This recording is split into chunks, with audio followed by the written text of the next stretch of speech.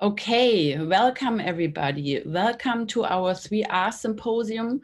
The goal of this event is to share some practical solutions and success stories about the application of replacement, reduction, and refinement of animal experimentation.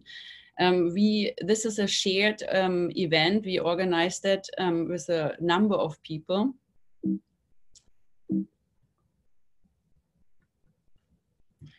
So as you can see, it's our 7th annual symposium.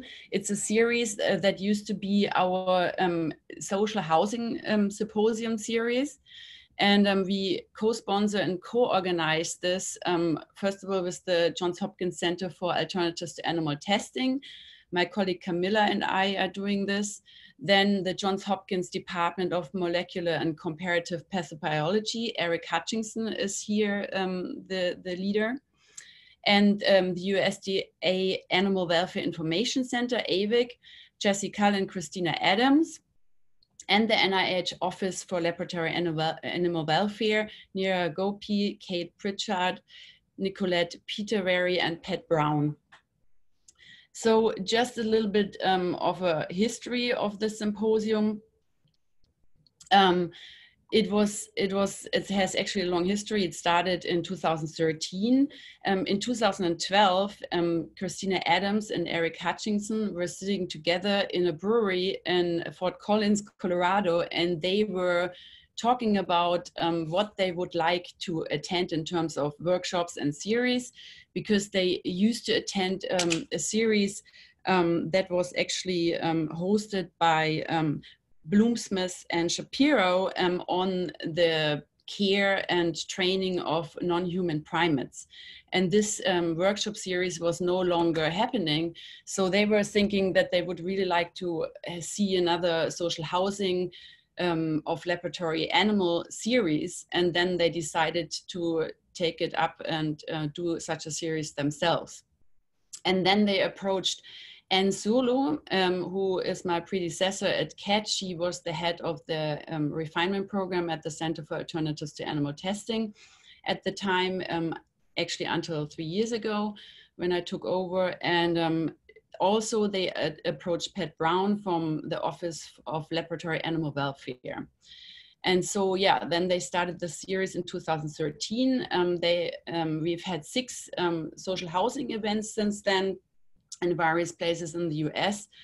And since the last 2 years, we actually had the symposium series in the USDA National Agricultural Library. Here you can see 2 pictures from last year's event. It is a really nice venue. We were planning to have it there again this year, but due to the Corona crisis, we decided to put it online. And if you're interested in the former talks, some of them or most of them actually were recorded, and you can find them on the USDA National Agricultural Library website. Here's the link. And we are also going to record today's and tomorrow's event and make this available as well. Yeah, what happened then? Because we are saying this is the 7th series of the 3Rs. Obviously, we had 6 symposia that focused on social housing of laboratory animals.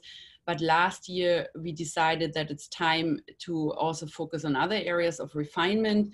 And of course, because we are talking about the 3Rs of animal experimentation, we also wanted to open it up to the areas of reduction and replacement of animal use and science.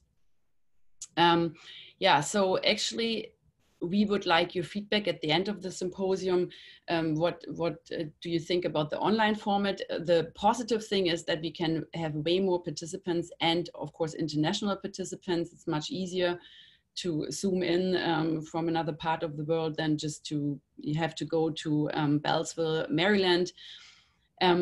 So for next year, we want to have your feedback, and we are planning to have a hybrid event, maybe, if that's a good idea. We could also that way have more international speakers. And yeah, so that is it about how we changed our mind on opening up to the 3Rs. I'm very excited about that.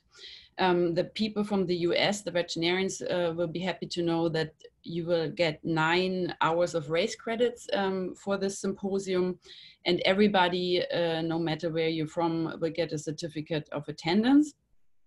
And a few other things. The first talk is the keynote, and for the keynote we have 1 hour including Q&A.